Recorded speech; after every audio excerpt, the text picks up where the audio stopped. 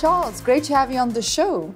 Thank you for having me, Nashina. It's a pleasure. You're operating in a very competitive but very exciting space. The market is saturated with OTT services. What makes Ttrumpet's offer unique? Well, the current OTT services are very high above the man on the street. What we're trying to do is we're trying to marry the consumer with all the businesses and all the events that are happening around them. So we want a consumer here in South Africa to say, what is happening around me? And everything, all the local businesses, all the local events, he can see and he can communicate with them. So how does that work? If I'm a subscriber, I reside in Johannesburg, do I have immediate access to that information as a subscriber? Yes, so right now you can say what is around me, and everything will come up, from restaurants, doctors, dentists. You can go drill in, you can go to the website, you can contact them, you can phone them, and you see all the information that's around you. The businesses in turn are allowed to put up offers. What are they doing today? What are they doing tomorrow? So you can sit at home and say, instead of walking through the high street, you can sit at home, say, what's happening around me? Ah, that restaurant's offering goulash and chips today. It's a cold day. That interests me. I'm going to go there. Sounds fantastic. But like I said, it is very competitive and challenging right now, given Vodacom's and MTN's position when it comes to how OTT services like WhatsApp and like what you're offering right now is affecting their revenue base. Are you feeling challenged? I think we're not currently feeling challenged. We are a South African company and a local company, and we have all the licenses, etc., that we need to operate. I think the government does need to find some ground, and to do that, it needs to talk to all the players involved. And it may be an opportunity for a local service provider like yourself to start meeting with the who's who at Vodacom and MTN and try to get on board there, to turn that into a favorable business partnership. Exactly. As long as it's win-win for consumers and yes, it makes it cheaper, mobile usage cheaper for consumers, because that's where the big demand is right now for OTT services. Yes. Yeah, currently we are in discussions with 2 of the large telcos. The OTT, and they're not, the people we've been speaking to are not averse to OTT players. So the consumer will win in the end.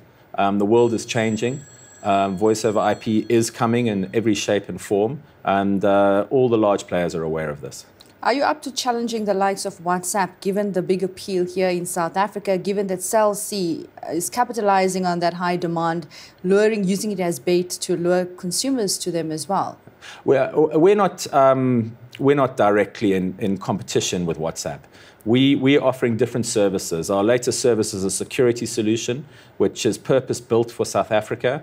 You can have a security channel, you can post events, you can see all the events that have happened in your neighborhood, and your neighborhood watch can take control of what's going on in their area, and all the users on a crowdsourced base can put the information in.